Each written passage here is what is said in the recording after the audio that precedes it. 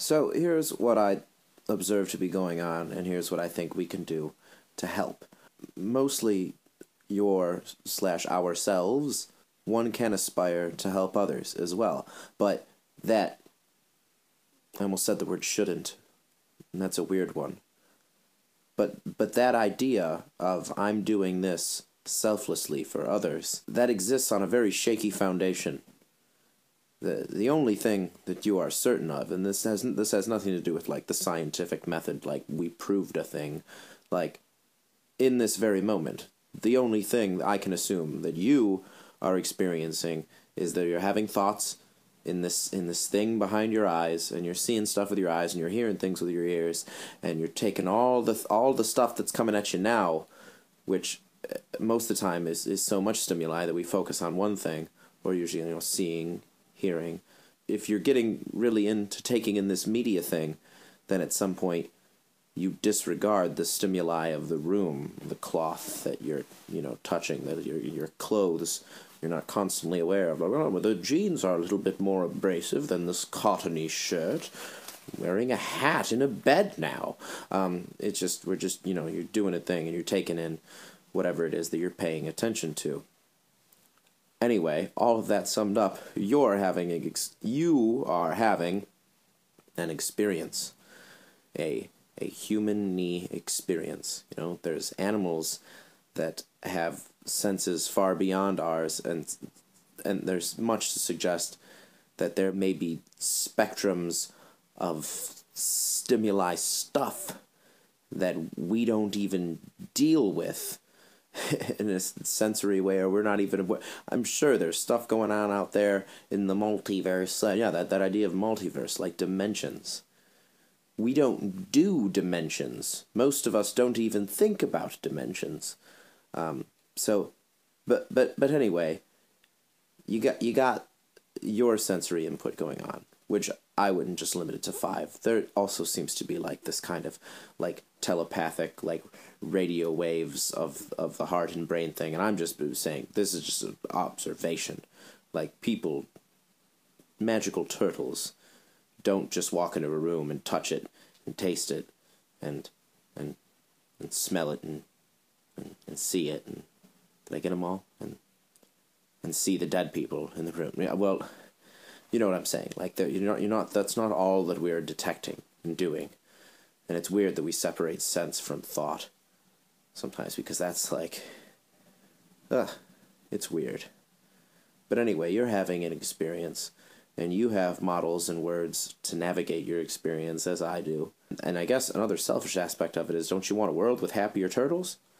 If there were happier turtles running around, there would be less insanity and the bad kind of chaos, and there would be more of like the good kind of chaos, like, woo, it's getting crazy sort of thing, not like, oh my god, why, sort of shit, which is like ubiquitous, bro. It's like, it's all over the place. It's in different scales. Not everybody is like just burning shit down and killing each other, but people are out there wrecking the day based on motives that they think are worth wrecking a day, and more than a day. Like people are dying over stuff that if you just take it and look at it as like, well, here's a possible result, here's another thing, these folks think this, or this is here and needs to be, or all of the things that we end up dying over are like, they're really arbitrary in the long run. They're not things that if you saw like continue to stay alive, or possibly have this, what I think is ideal outcome.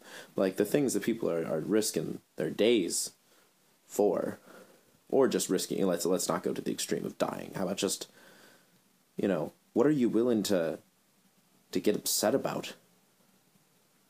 What are you willing to feel bad about?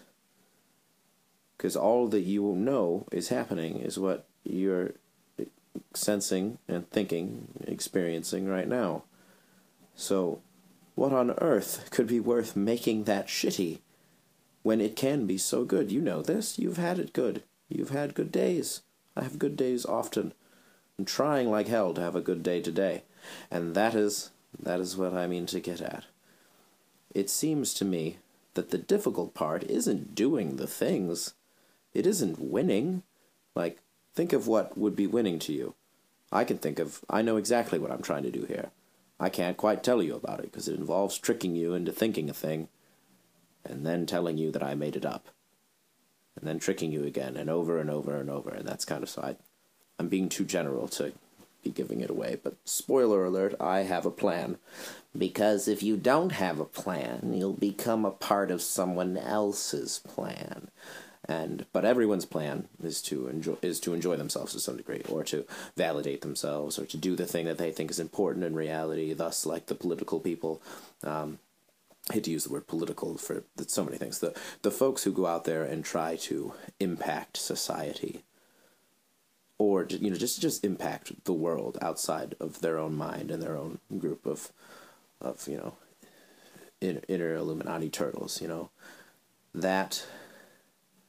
That's crazy to some folks. They think like, well, you're messing with things that don't concern you. Well, if you go out and put yourself in them, they do concern you quite a bit. You can convince yourself that anything is the thing that is the most important thing happening here. For a lot of folks out there, it's like a sport that they're trying to master, or that they're observing, or coaching, or that they're just a fan of, or like there's so many people who have their well-being in life.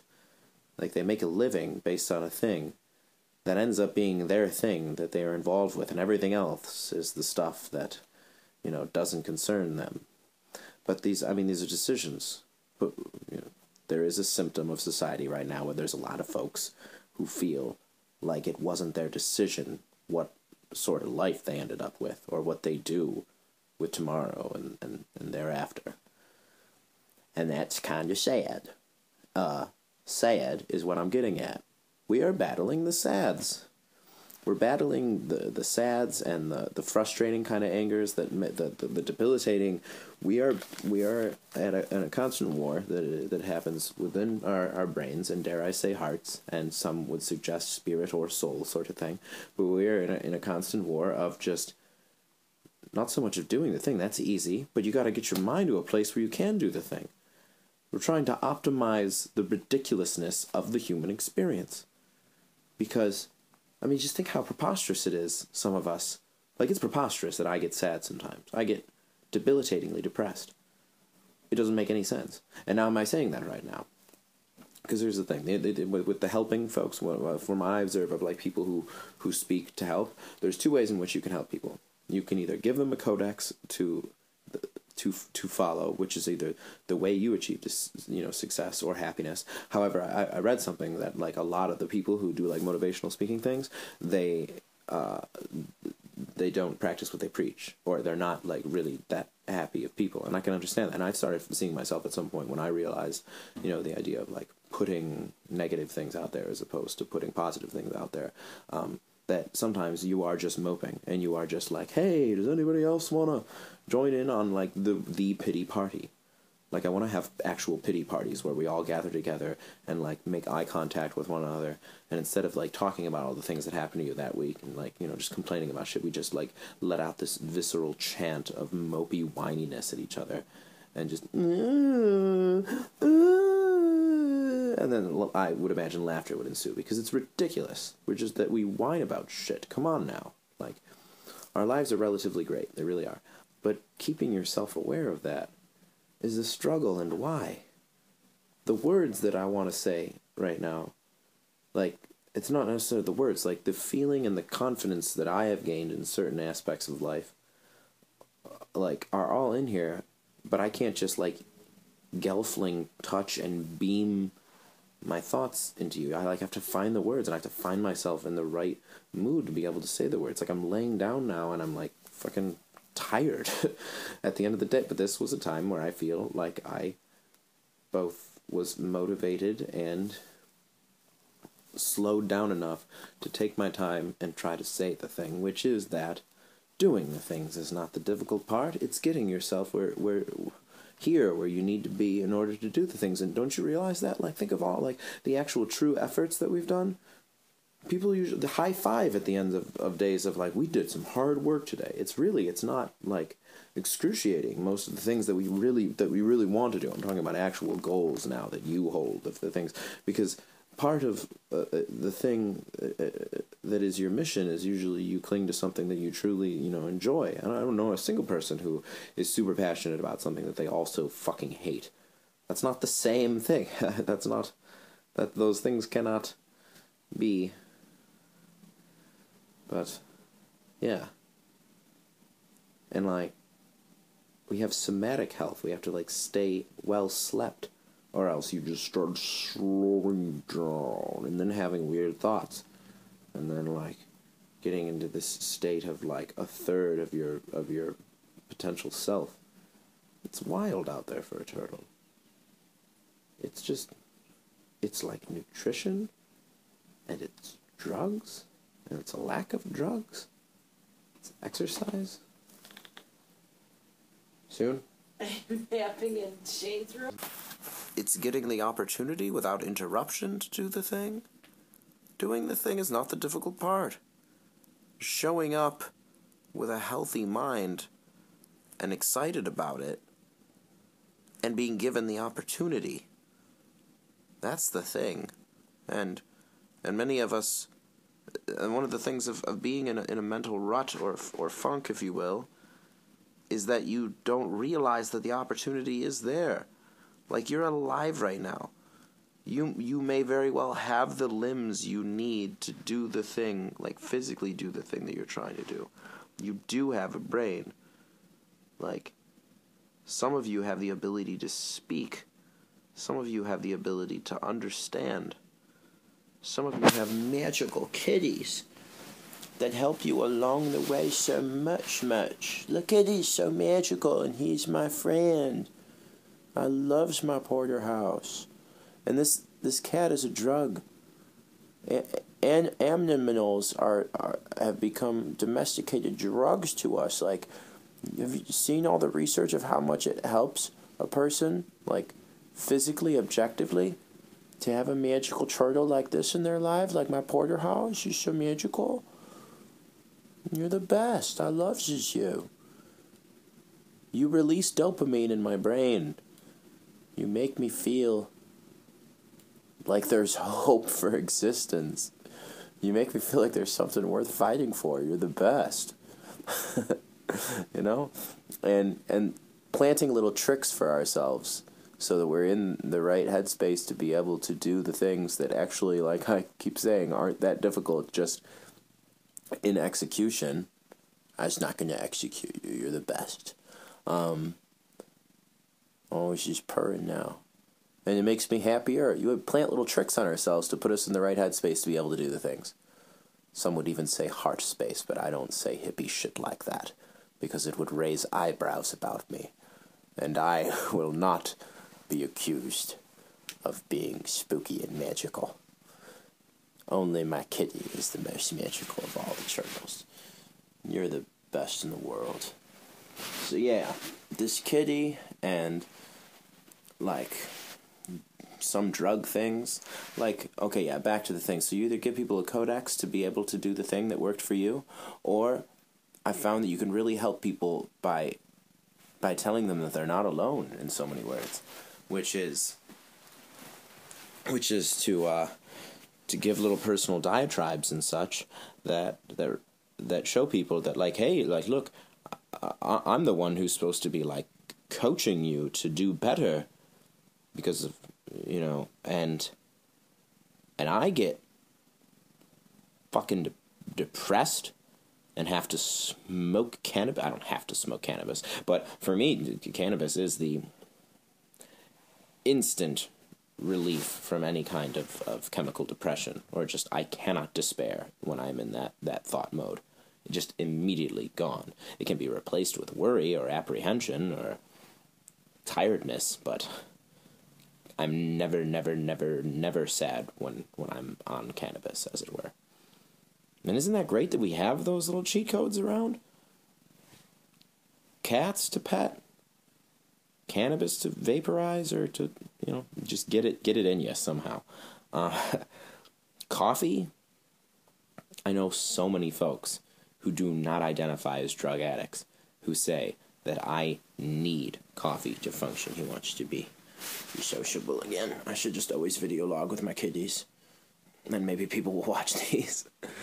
Oh, you're the most best. You're just an anomaly of science. No. So yeah, my kitty cat is a drug. You know, monthly psilocybin experiences help. Not necessarily monthly. Let's not put a regiment on that. A lot of people get a lot of help from the cannabis, the caffeines. But this isn't about drugs. Yes, this is about drugs, because your brain is a drug. You exist within a drug station. You are a chemical meat bag. You are a push-button process of thoughts that go through filters we call... Do we call them emotions? Your emotional state. You can put somebody can be in an emotional state where even the most adorable kitty will have no effect on bringing them, happiness. And this is true. Like, you can be so upset that this face won't do it for you. Can you imagine that? It's crazy to think about. It's a drug. It's the depression drug.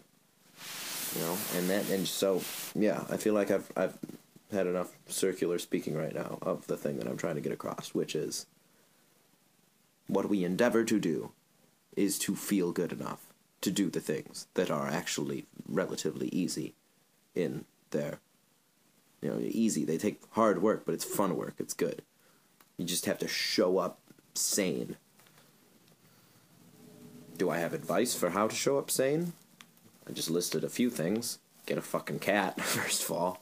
But if you can't take care of a cat, then push-ups, jog. Exercise is a fucking awesome drug. Take up a sport. Take up something that involves moving. I don't know, if sex is available to you, do that constantly, all of the time. Obviously, this requires a mutual agreement and mutual enthusiasm for it to be good. Oh, you're the most magical. But, take advantage of your privileged existence if sex that you're enthused about is if there's a person, let's just put it this way, I don't mean to be a romantic, but there's someone around that you love and are super lusty with, and you can do that, and do it. I mean, just access to folks who platonically love you, have a good, thorough 38-second hug a day. Do what you gotta do to keep your chemical meat sack thing convinced that this is worth doing, because then you'll show up and do the things, and then you'll actually be objectively winning in reality, won't you, magical turtle? And then it's endgame. You've had a good life. You'll be having a good life. But don't get it in your head that it's like just the circumstance. That's all I try to dissuade people from thinking. The world is not being cruel to you. The world is not cruel. The world is the same way it is when you feel good as to when you feel horrendous. You're just doing things and thinking different thoughts. And you are a push-button chemical molecule mixture thing. There is a randomness to this. But you can find ways to direct it to a degree. Health is probably the most important thing. I really, really wish I could say something cooler. I don't strive to be cool anymore. There was a time where I attempted that. It went terribly awry. But at the end of the day, my objective opinion of you is to get really serious. Not necessarily serious. Regard your health as the condition of your state of mind, and do what you can to have it be in a place where you can feel awesome / do awesome, and you're probably going to win the game of life. In my observation. There's factors, obviously. There's no, you're the best. You're the only one making this interesting. I'm just saying the same shit over and over. Looks into his eyes. He's the best. He's the most good. Hooray in the world. This is our movie. This is the cover of our movie together. Well, fucked it up.